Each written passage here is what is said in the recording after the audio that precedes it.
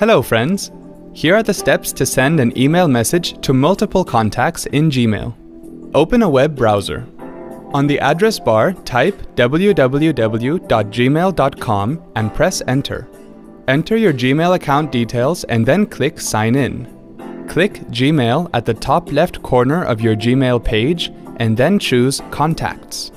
Select the contacts you'd like to send to. Click Email in the Group Details pane.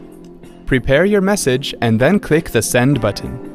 Click Contacts at the top left corner of your Gmail page and then choose Gmail. Click on the Compose button. In the To field, type the name whom you want to send the email. Gmail will prompt suggestions from your contacts list.